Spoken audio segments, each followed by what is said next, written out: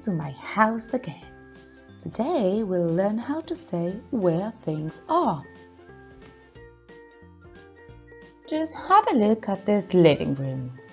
I can see a chest of drawers, a sofa, a side table and 2 vases.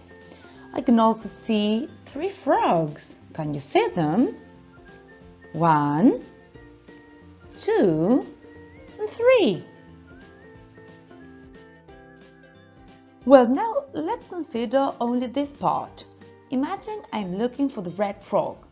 In that case, I would say, where is the red frog? And the answer would be, it is in the drawer. Where is the red frog? It is in the drawer. Let's see these examples. The pencils are in the pencil box and the cat is in the box. Well, now let's see only this part of the picture. What can you see?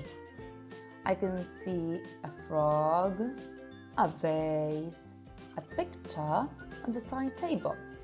But imagine I want to know where the frog is. In that case, I would say, where is the fuchsia frog? Where is the fuchsia frog? And the answer would be, it is on the side table. Can you repeat with me? Where is the fuchsia frog? It is on the side table. Well, let's see some examples. Let's take picture number 1. Where is the black cat? The cat is on the tree. Where is the cactus? The cactus is on the table. And finally, let's focus on this part. Can you see the blue frog? Okay, so where is the blue frog? It is under the sofa. Can you repeat with me? Where is the blue frog? It is under the sofa. Here are some examples. The dog is under the table and the school bag is under the chair. Great! Well, now let's practice. This is a bedroom and there are lots of objects, but now I would like to know one thing. Where is the computer? Where is the computer? Yes, the computer is on the table. Very good. Now, where is the light blue t-shirt?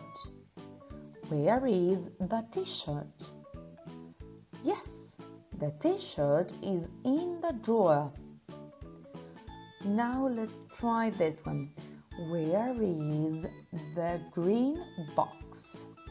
Where is the green box? Yes, the box is under the table. The box is under the table.